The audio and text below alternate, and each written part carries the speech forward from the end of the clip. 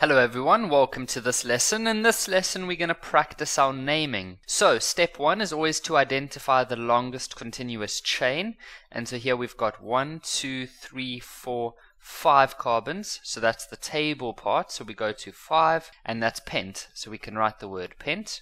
Then we need to identify the homologous, so that's to identify whether it's an alcohol, alkene, alkyne, carboxylic acid. You know there's 9 of those different types. So this one has an OH at the end, and it's got no double bond oxygen or anything like that, so this is an alcohol.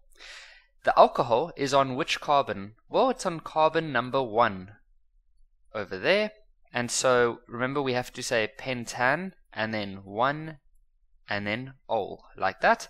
Then we need to look for the branches. So we've taken care of that, or some people call it the attachments. So we've got attachments here on carbon number 2. We can see there's this attachment.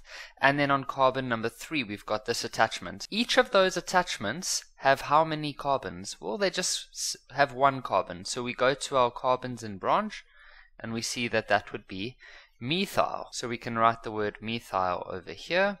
And then on which carbons did we have that? Well, that was on 2 and 3. So we say 2, 3, and then we must just say di, because there's 2 of them. So dimethyl pentan 1 ol. Here's the next one. So we need to identify the longest continuous chain. So there we have 5. So 5 is pent. Then we need to identify the homologous. Okay, so here we see that there is a double bond, so that means it's an alkene. Now that's taking place. Now if you had to name it from left to right, that would be carbon number 1, number 2, number 3, number 4, and number 5. Oh, by the way, if you don't have to do it the same way I'm doing it. You could have found 5 doing this. You could have gone up like that. It still works out exactly the same at the end. If you labeled it from right to left, you'd get 1, 2, 3, 4, 5. So we're not looking at the branches. What we're looking at is the functional group. If we label it from right to left, then that double bond starts at carbon 2. If we label it from left to right, then the double bond starts at carbon number 3.